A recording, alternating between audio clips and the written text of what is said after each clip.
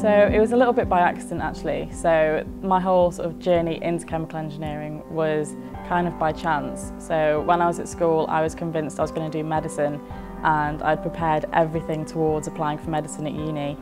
When it got to the end of year 12 and I had to write my personal statement, I couldn't remember why I wanted to do it anymore.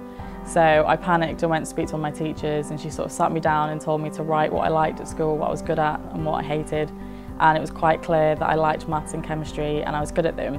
And she suggested chemical engineering. So that's sort of how I got into the programme. My research was because of my fourth year master's project. So I did my undergraduate here at Manchester, and my fourth year, my master's dissertation was with Stuart Holmes in his fuel cell group. That was the favourite part of my degree, and it just kind of followed on from there really. So a bit by accident. But